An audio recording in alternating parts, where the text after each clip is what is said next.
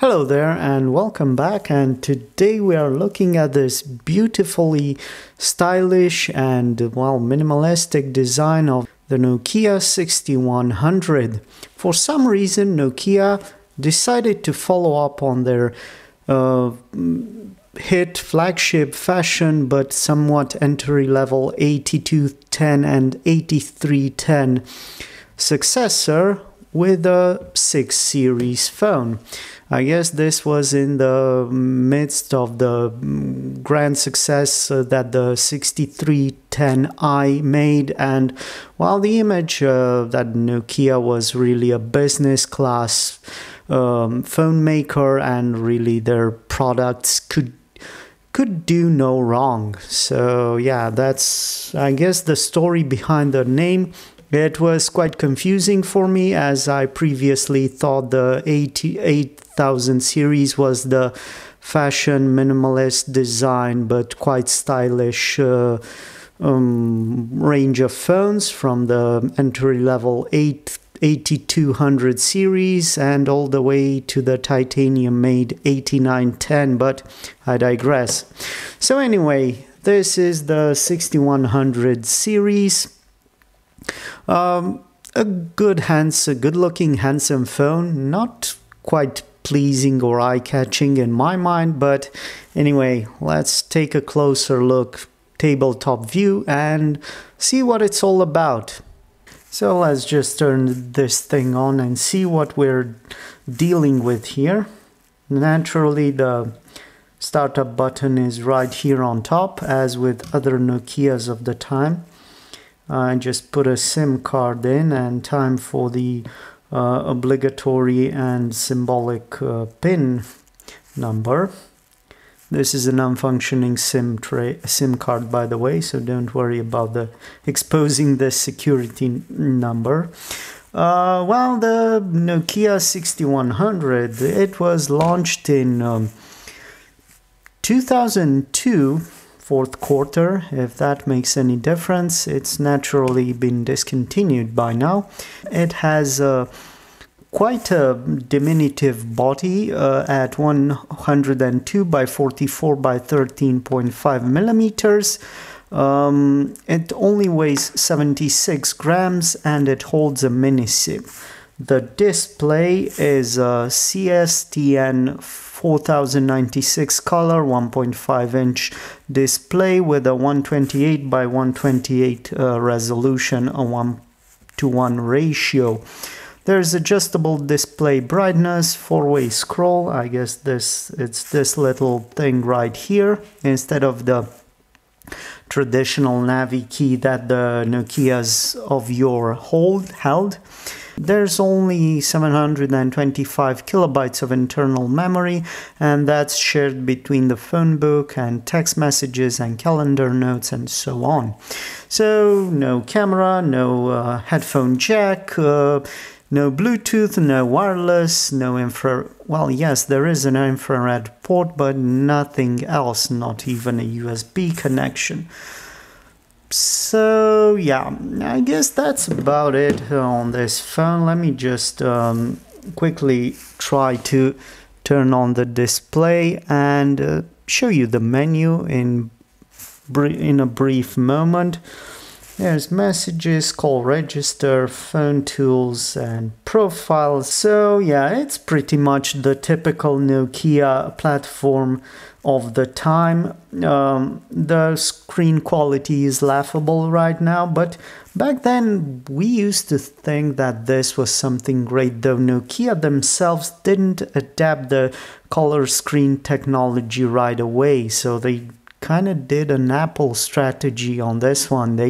They let other manufacturers go for the color screen and polyphonic sounds, and they were late to the game, but they had really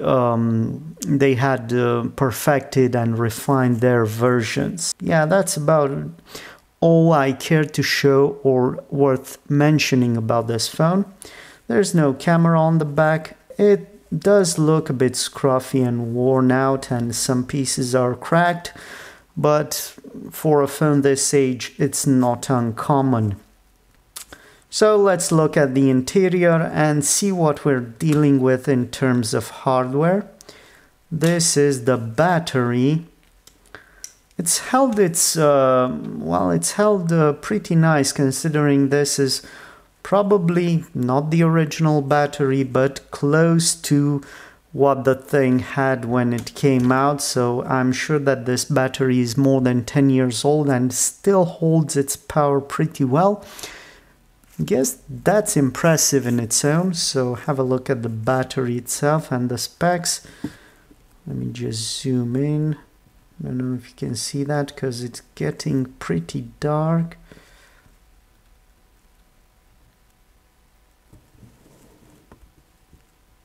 So that's the battery itself. It's a 750 milliamp hour BL4C unit. And here are the innards of the phone. I don't know if you can read anything here. I'm pretty sure this is just basic unimportant information. And this is the SIM tray. It's a bit finicky because you have to place the SIM card in a specific position, but once you do that, this clasp is able to secure it into place into that notch designed in the housing. So yeah, there we go. So it's a bit finicky, but it works once you nail it in place.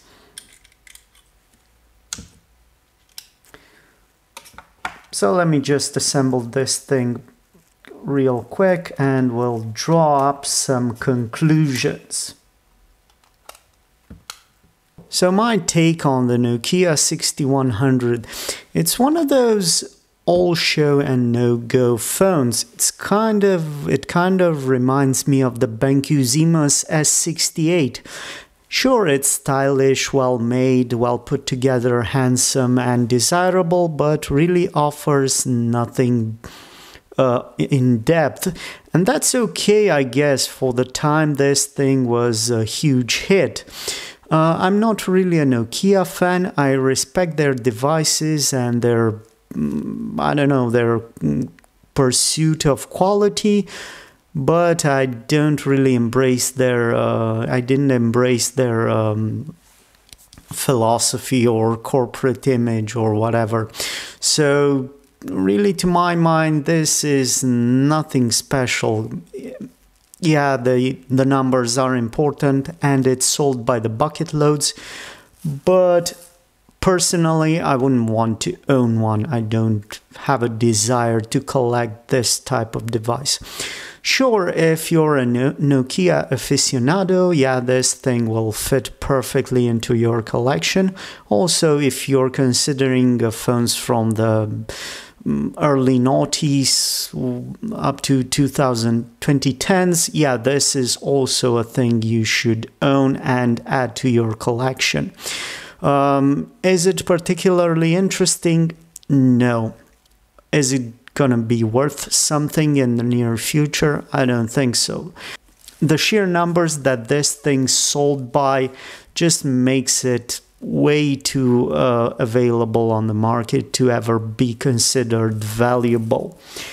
So really, that's my take on the Nokia 6100. And remember, I buy, collect, and sometimes borrow old obsolete tech stuff like this one, so you don't have to. Thanks for watching and see you in the next one. Bye bye.